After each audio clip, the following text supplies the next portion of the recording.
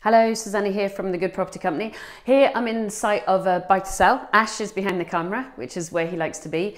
I was supposed to meet him at 8. I left a little bit late and the traffic was awful, so I got here at 9, which is awful. Anyway, what we're doing here is we're doing our final snag. It is just about to go on the market. So we bought this property for 164.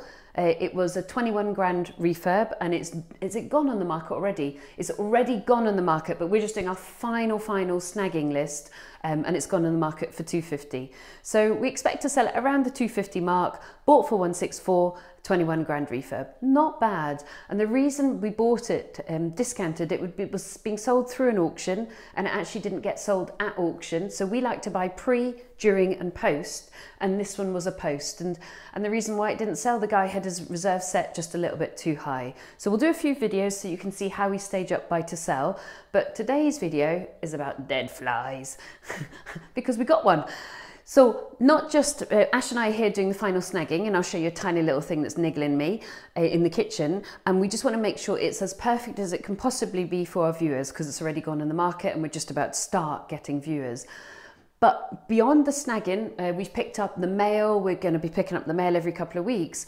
You want to make sure that you bring in cleaners to properties, because dead flies on windowsill are just not a good look, because you don't feel like you want to buy a house with a dead fly. And we got one. You're not going to close up my dead fly? No. So beyond snagging, make sure you bring cleaners in every 2 weeks. Either you turn up and pick up the mail, or your cleaners pick up the mail and deliver it onto you. And make sure dead flies, I mean, for the sake of £10 an hour for a cleaner, if the place is immaculate, they're just going to give it a quick sprinkle. You just don't want some lady coming along and going, oh, I really don't want to buy that house because there's like a dead fly in it. And I know that sounds really silly, but it can happen. So let me show you a couple of snagging things in the kitchen. One dead fly. 2, one of our lights are out up there.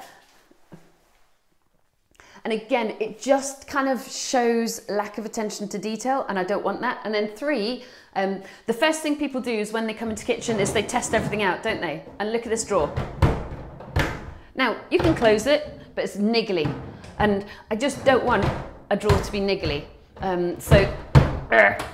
Tiny little bit of a snag, the guys are going to snag that, no problem. So Ash and I are making a list and we'll send it on to them. And then today being the day our bookkeeper's in, as long as they can get it resolved, then we'll come back out, check it, and they can get paid. And the other thing, this window isn't too bad actually, but we have noticed that we do need all the windows cleaned as well.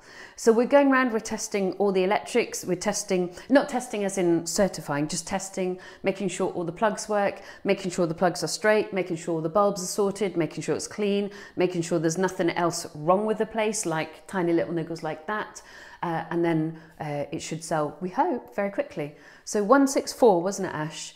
21 refurb on the market for 250. Fingers crossed. See you soon. Bye.